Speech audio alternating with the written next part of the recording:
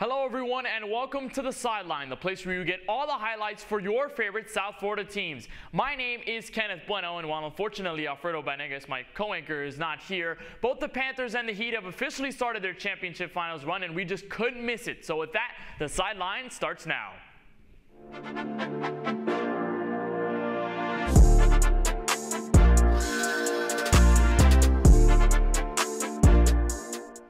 It was a rocky start for the Miami Heat, who were on the road for Game 1 of the NBA Finals versus the Denver Nuggets. Reporter Aquiles Barreto was at the Ball Arena with insight on the atmosphere prior to tip-off. Heat in 5, right? Yeah. Heat in 5, baby. The Miami Heat and the Denver Nuggets hoping to secure the win and gain an early lead in the matchup. Outside of the Ball Arena, among a sea of blue and gold, Heat fans stood out with burning hope. They outsized us in every position, but I feel like we can do Heat in 7. We just have that kind of grind to us this year, and so I'm excited to be here, excited to see them win. But as the game started, some of the hope flickered away. By halftime, the Nuggets had a dominant 59-42 lead, while the Heat struggled to connect from behind the arc. Nuggets star player Nikola Jokic, a standout. Jokic, the bully ball. But we're going to shut him down. Bam Adebayo is going to take his lunch money tonight, baby. Unfortunately, the Heat did not finish on top this game. However, fans are hopeful the team still has a chance. We just got to win 1 of 2, and then we bring it back to Miami. A stronger second half could not save the Heat. The final score of 104-93 leaves the Nuggets with a 1-0 lead heading into Game 2 on Sunday. After the game, Heat coach Erik Spoelstra spoke about his strategy moving forward. It's going to require more. We'll get to work and see what we can do better, what we can do harder, what we can do with more effort, what we can do with more focus. In Denver, I'm Aquiles Barreto reporting for Kapling News.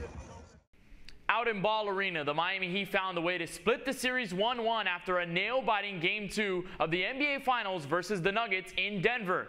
Miami ran out to a double-digit lead early, but the Nuggets responded with a double-digit lead of their own by the second quarter. 41 points out of two-time league MVP Nikola Jokic was not enough, however, as 5 of Miami's players scored in double figures. Denver made the game tough through the waning minutes, but the Heat held the fort down to tie the series up. The final score was Heat 111, Nuggets 108. The NBA Finals turns to Miami in the Kaseya Center for Game 3 Wednesday night at 8:30 p.m.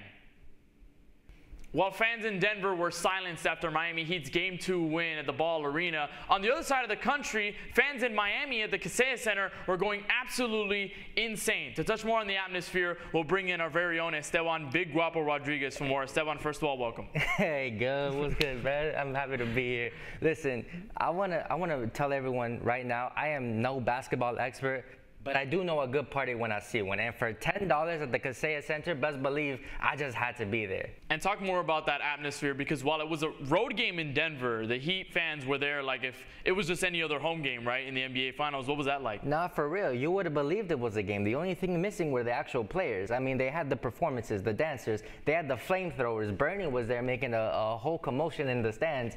And everyone was still on Cuban time because, like, by the time I walked in when the game was about to start, only half the arena was filled.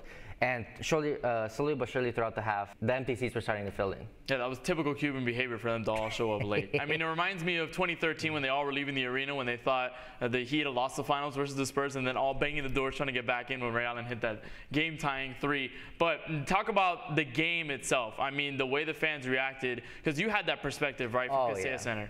Yeah, like, okay, so we had an early lead, all right, 10 plus maybe, and the fans were just absolutely ecstatic. They were like, everyone saying, oh, the Denver Nuggets are going to sweep the Miami Heat. There's no chance, like, there's an 8th seed, like, they're frauds and this and that. But, you know, with that early 10 lead, everyone was hyped. Everyone was like, but then we lost that 10 lead, bro, and then everyone just... And it didn't look much better after that. I mean, you know, I know my buddy of mine was like, hey, it's almost halftime. If we're down 15, I'm out of here. I don't need to do this to myself. And for a minute, it looked like that. I was like, oh my God, I'm not going to have a ride home, because he was the one that brought me. And ain't no way I was going to leave at halftime. Yeah, and there's nothing like being a Heat fan, being from the emotions of absolute tragedy and abysmalness to just absolute hype, feeling like we're the most unstoppable team. It's insane. We went through like all 7 stages of depression, all right? We almost accepted failure. And just to see players like Duncan Robinson absolutely ball out, even though he got 10 points, there were like 10 magical points, because after Duncan Robinson's performance, the whole team's energy just shifted to that Jimmy Butler mentality, like, all right, who cares what anyone says? Who cares what the score is? Who cares what God might even have for us? We are going back. We're getting back in this series. We're getting back in this game, and we're not getting swept. And all 10 of those points from Duncan Robinson all came in the fourth quarter. So at the right time, when he's mean mugging people, you know there's a problem if you're the Denver Nuggets. Bro, I would not. That is a level of disrespect that I don't think the Denver Nuggets could handle. Yeah, no, absolutely insane. Nikola Jokic, 41 points, still somehow not enough to topple Miami. Game 3 at Kaseya Center is Wednesday at 8:30. Esteban, we certainly appreciate the time as always. Glad to have you back on the desk as always. And we'll toss it back. Heat in a very good spot, tied 1-1, heading to Miami. Let's go, Heat! Let's go, Heat! Let's go, Heat! The Panthers played their first Stanley Cup Finals game in 27 years, which means there's a whole generation that has never gotten to experience the championship Cats, including myself. Our own Tanya Jimenez was at the watch party in FLA Live Arena with more on the story. For the first time since 1996, the Florida Panthers are in the Stanley Cup Finals. Game 1 is tonight in Vegas, but South Florida showed up to support the Cats at FLA Live Arena. It has been 27 years since the last Finals Cup appearance, and the new generation of Panthers fans could not be more excited and ready to experience it for the first time. Were you around for the 1996 Stanley Cup Finals? I was not born. You were not born? No. And what about you? I was not born at all either.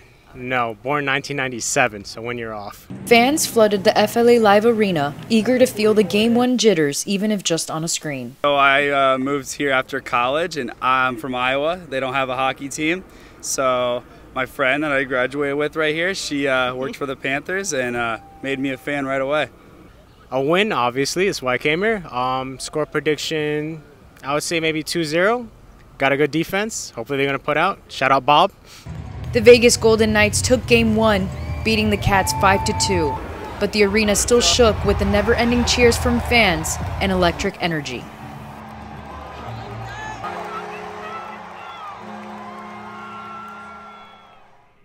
Wearing black to celebrate the occasion, keeping their fans on their toes, they're called the Cardiac Cats for a reason. Picking apart the Florida defense, the Vegas Knights scored 7 goals, making this the worst game in the playoffs this year for the Panthers. 14 seconds into the third, Anton Lundell puts the Cats on the board, hoping to turn the tide. All-star Panther Matthew Tkachuk scored once, but racked up 22 minutes of penalty time. Vegas captain Eichel was sent to the locker room after a massive hit by Tkachuk. 2 goals, no matter how nice, were just not enough. The Panthers will come home to South Florida, host the Knights for Game 3 this Thursday, with defending home ice as top priority. That's all the time we have for today. My name is Kenneth Bueno. Thank you for watching, and we'll see you next time on The Sideline.